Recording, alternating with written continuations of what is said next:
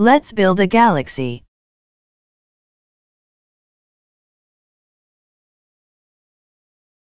We live on a planet in a single solar system inside a large galaxy made up of 100 billion stars.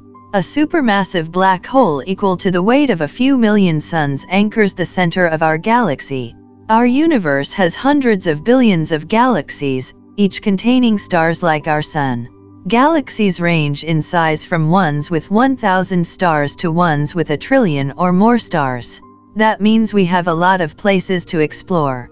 Edwin Hubble was one of the first astronomers to discover that our universe isn't just sitting still, but it's expanding.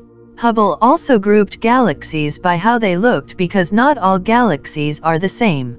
He described a few distinct types: elliptical galaxies, which have no easily defined shape with stars that move chaotically, and spirals or disk galaxies, which are flat with pinwheel spiral arms that spread out from the center. As Hubble began to classify galaxies, he quickly discovered many galaxies didn't fit neatly into his categories. Was it possible that galaxies change from one type to another over eons? Even our own Milky Way galaxy has been changing. There are a handful of smaller galaxies, such as the Magellanic Clouds, Fornax, Sculptor, Leo, and others that orbit around us. The powerful gravity of the Milky Way affects these nearby galaxies, either causing them to be ripped apart or pulling them in to merge with ours. Astronomers can tell if a star has invaded from one of these nearby galaxies if it lacks certain elements that are formed by many generations of star birth and star death within the Milky Way itself. The Milky Way has been a star factory for about 10 billion years. Generations of stars have fused hydrogen and helium gas to heavier elements such as metals within their cores and then spewed these metals out into the galaxy. This process enriches the gas and promotes the future generations of stars like our own Sun. Many of the stars in the galaxies are around ours do not have the heavier elements in such abundance because of their different history. So we can tell which stars originated in the Milky Way and which ones joined our galaxy later. The Milky Way and its nearest similarly sized neighbor Andromeda, or M31, are part of a local group of galaxies.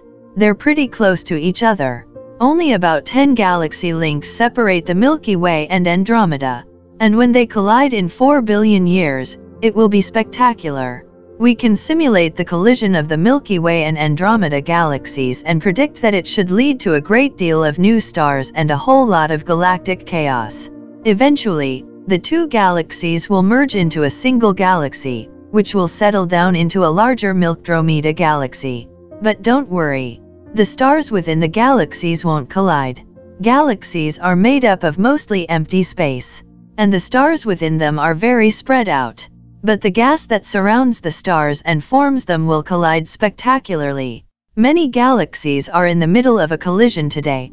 These type of galaxies are the ones that would not have fit into Edwin Hubble's categories: irregularly shaped spirals, merging and distorting arms, winding and strangely beautiful shapes. The exquisite detail of these types of collisions can be studied in a new light with NASA's James Webb Space Telescope. See those blue galaxies in this picture taken by the Hubble Space Telescope? Those are star factories making stars at a much faster rate than the red ones. Webb can track the production of the heavier stellar elements in ways that no previous telescope could. Webb's infrared eyes can see through the dust in the galaxies to more clearly study the formation of new stars. While stars within the galaxies are spread out, the galaxies themselves tend to clump in nodes where gravity draws matter together. Galaxies are connected to each other by web-like strands of gas and dark matter. Galaxies most often form where the dark matter strands intersect. This cosmic web is the scaffolding that supports galaxy formation. Dark matter is 5 times more abundant than visible matter in the universe. Astronomers have simulated the spider web of dark matter by using the visible distribution of galaxies today. But Webb will allow us to see farther into the distant past to galaxies just after they were first born. During this earlier time, the universe was hotter and denser, and many more stars formed in the early generations of galaxies. We're already late to the party. The best time for making stars was about 10 billion years ago. With Webb, we can look back to the early days of galaxies and stars and follow the trail of clues to understand the formation of these heavy elements: carbon, oxygen, nitrogen, silicon, and others that make life possible today. Webb will also allow us to study the collision of early galaxies and give us new clues about the invisible but dominant dark matter in the early universe. And maybe one of those spirals out there in the distance back in time about 10 billion years could be a mirror image of our own Milky Way looking back at us. Don't forget to subscribe, explore for more similar content like this.